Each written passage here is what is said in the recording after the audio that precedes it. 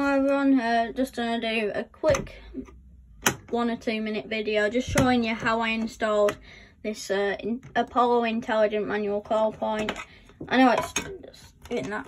I'll just pop it off the wall and I'll show you. So yeah, they're actually really simple. All you have to do in these, it's literally like that. I know I've got some exposed copper, I need to tidy that up. But yeah, it's literally just negative, positive, positive, negative. They're really not that hard to install, but this does come out as well. You just have to press on that little clip there.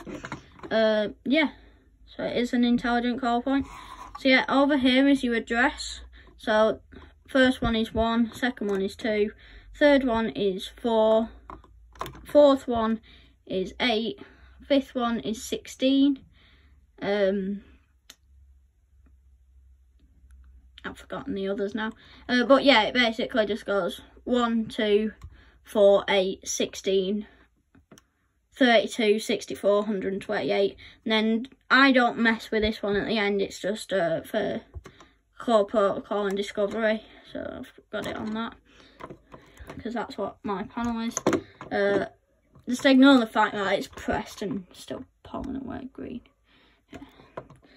It's been really weird lately. These call points. I've never been good with these, but yeah, it was working before I switched it onto this back box. I had it on a deep back box, and then all of a sudden, when I put all this wall on and everything and popped that in and did it all properly how it needs to be, it decided it don't like it, and it's been a bit of a pain to get on. So I'll just leave it like that. Yeah, these are really easy to put on. You just pop in and slide up. It's usually on. Make sure you fit a clear plastic cover. You can get these like £2. They're not too much. I got a pack of 10 off eBay for 99p. I was really lucky on that. Yeah, so that's how I install mine. Hopefully this helps to anyone who's installing theirs. So yeah, I think it took me about 5 minutes because I had to program the panel and everything.